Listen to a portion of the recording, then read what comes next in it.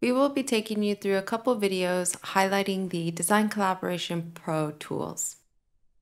I will be using Revit 2025 for these examples. Here on my screen, I've logged into my accautodesk.com account. This is where my projects are hosted, and I'm signed in with my user ID in the top right corner. If you are familiar with the Construction Cloud, this is a web-based product that allows multiple functionality for collaboration and hosting project data. First thing that I want to do is open my project environment. You might have heard of different modules within the Construction Cloud, such as design collaboration, model coordination, and even extending tools such as build and takeoff. All of these modules cannot be used without the docs module. Here you can see I have a folder structure. These are all designed and set up with different settings such as permissions and different views for different users. This is the base setup which will allow us to use other functionality such as the ones that I'll be taking you through today. I'm going to be showing you how to set up teams using the swim lanes in design collaboration, and also how to save your model as a Workshared model. For any users that access Revit, Civil 3D, and Plant 3D, you can now host your models in the cloud and access them by more than one member at the same time. I'll be using the examples of Revit as I've mentioned. However, for any of the Revit users, you know how difficult this process or time-consuming it can take when you are working from a physical server. Issues such as long wait times, sync times, or even being able to access your model when you're not on the office. So now you can host your model as a cloud file, and access it from wherever you are. This makes the collaboration and speed of projects increased overall. So for the example that I will be using is going to be my site engineer folder. I'm going to be uploading a model here, and I'm also going to be showing you the differences of creating it as a Workshared model. Now at the moment, what I have highlighted here is a cloud model. That means that this model is visible through ACC and through Revit. However, only one member at a time can access the file. Now this might be fine, this might be sufficient for your team. However, for our busier organizations that require more than one member to access the file, this is going to speed up that process and also ensure that the correct members are able to work on the model at the same time. So in order to run through these settings, you will need to be an account admin or a project admin. If you don't have the correct permissions, this would be the opportunity to speak with one of those team roles and allow them to enhance your permissions. And this will allow you to control your project environment. So from here, I'm going to be using my module selector in the top left corner, and I'm going to be navigating to design collaboration. Again, your docs environment needs to be set up in order to be using the swim lanes. And the reason for that is I'm going to expand these three dots at the top. And this is going to display my swim lanes. And you can see here I have my site engineer swim lane. Now the way that I was able to set this up was by accessing the settings tab in the left-hand side. If you don't have access to the settings, this is a clear indicator that you are not a project admin. By selecting this tab here, I will be able to come into the background settings. That is what controlling what members can view and what they can see within this section. So in order to create a team, you will want to use the option to select an existing folder. When I select this folder, I can expand and view what I have stored in my docs area. Now you can see that there are no teams listed because I have them already set up here in the background. Now that my folder is connected to a swim lane, I could change this name if I would like. We always advise that you keep it the same because it allows for less confusion. I know that this 005 site engineer folder is exactly the same folder that's listed in my docs area. You might want to change this just to view as site, but again, whatever works best for your project environment. In addition, you will see some functionality such as team colors, again, different ways to identify your teams. You might have multiple disciplines under one roof, or you might be working with external team members.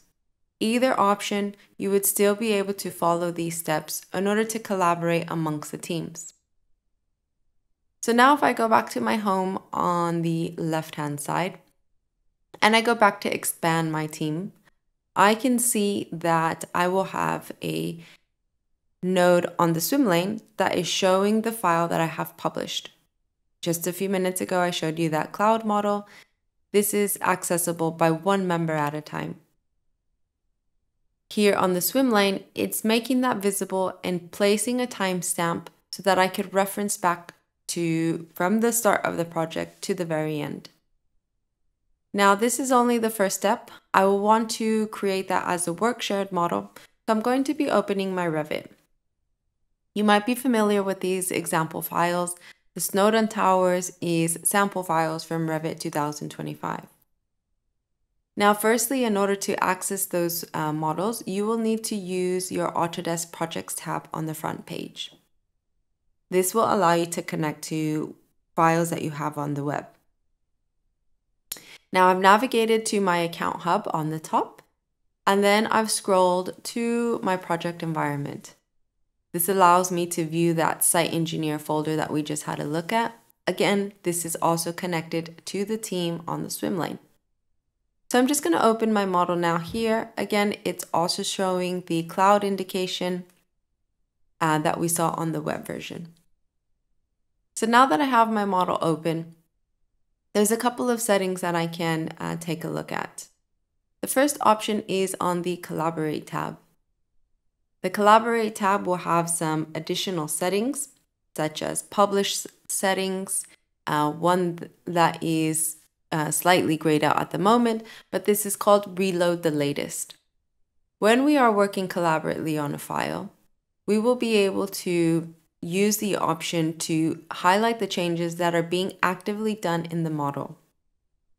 If you are familiar with worksets, worksets is a functionality that allows you to divide one model into sections by the different elements or by different levels, depending on how your model is set up. So these are all functionality that will allow you to collaborate within your Revit model seamlessly, dividing the elements and ensure that no one is working on top of each other. Now, if you are working with ACC and you are storing your model in the cloud, you have these tools such as the Publish settings that will allow you to select what you are sharing to the cloud. You may only want to highlight a default 3D view. Or in some instances, you might want to show all of the views and sheets that you have in your model. Whichever way you feel best, you will have options to modify the settings. Now for this example, I'm just going to use the previous set to publish that information to the cloud. Now at the moment, this file is just stored as a cloud model.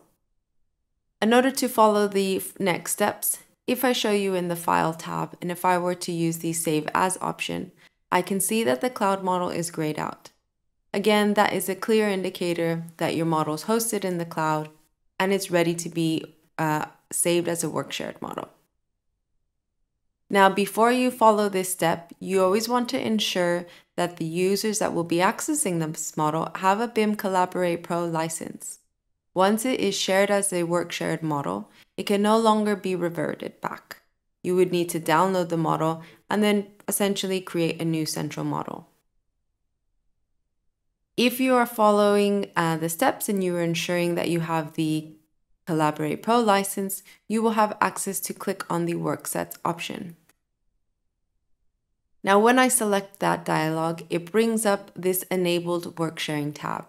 And this is prompting me to select on these 3 ticks, and we'll go through them now. It's letting me know that users that do not have a subscription for BIM Collaborate Pro, they won't be able to access it. A Workshared cloud model cannot be reverted back to a non-work Workshared Cloud model. So again, downloading and resaving. Very similar process to a model hosted on the server.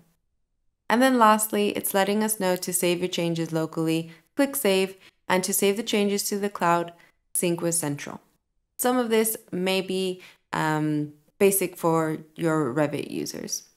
Now I'm going to select enable. I'm happy with those changes and I'm ready to save that as a Workshared model to the cloud. Now on the first time that you save the model, it may take a little bit longer, but moving forward, you will just be saving your changes to the cloud.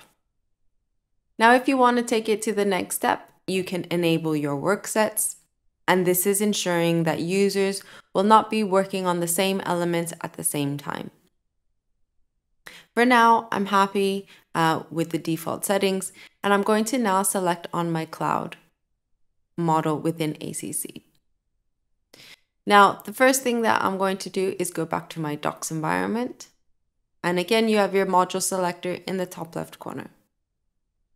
If I select on the work in progress area and now I scroll down to my site engineer folder, I can see that this is processing and the icon next to it has been updated. This is now letting me know this is a Workshared Cloud model. By saving a file within the same folder within the same name, you will have additional tools such as the version. So I can always track back each time that the file has been uploaded and the steps such as cloud model or even just a file that's stored within ACC. Now that might take a few minutes to process, but once again, if I refer back to my design collaboration swim lane, and I'm just going to expand these 3 dots, it will then highlight a new timestamp, which is showing as today, and it's letting the team know or other disciplines that I've shared a file. This file is available only in my work in progress area, but it's still capturing and tracking that activity. We will be taking you through additional videos to show and explain a bit further what these nodes indicate. So stay tuned to our next blogs, or you can always check out our YouTube channel for more tips and tricks. Thank you.